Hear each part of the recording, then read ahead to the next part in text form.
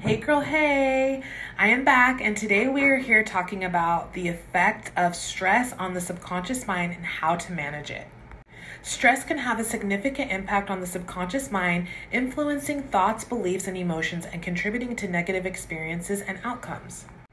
Chronic stress can create a state of mental and emotional turmoil that can be difficult to manage and can lead to anxiety, depression, and other mental health concerns. The impact of stress on the subconscious mind can also be significant because it affects the way that we think, feel, and behave. Chronic stress can cause the subconscious mind to become dominated by negative thoughts and emotions, leading to a self-reinforcing cycle of negativity and stress.